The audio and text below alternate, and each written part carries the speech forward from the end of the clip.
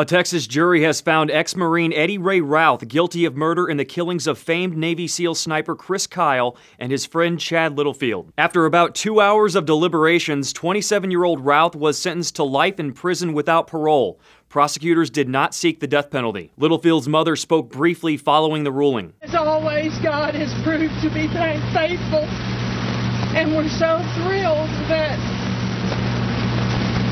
we have the verdict that we have tonight. Routh had confessed to shooting both men at a Texas shooting range after his arrest in 2013. Routh pleaded not guilty by reason of insanity. During the trial, his attorneys had painted a picture of a troubled man. They argued Routh was suffering from severe mental illness and had been paranoid after consuming alcohol and marijuana the morning of the fatal shootings. Routh does have a history of mental illness, including PTSD and symptoms of paranoid schizophrenia. Just days before the murder, he had finished a stay in the hospital after holding his girlfriend hostage. For Newsy, I'm Jay Struberg.